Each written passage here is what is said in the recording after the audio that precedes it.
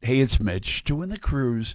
On this the day everything changed. Sunday, February 9th, 1964. The Beatles made their first appearance on the Ed Sullivan Show, which was watched by over 73 million people, 60% of the viewing audience.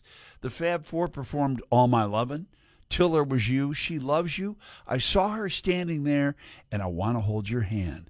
Before the performance, Beatles manager Brian Epstein told Sullivan, "I'd like to know the exact wording of your introduction." Sullivan replied, "I would like you to get lost." I actually think it went something more like this. The Beatles, because these youngsters from Liverpool, England, and their conduct over here, not only as fine professional singers, but as a group of fine youngsters, will leave an imprint with everyone over here who's met them.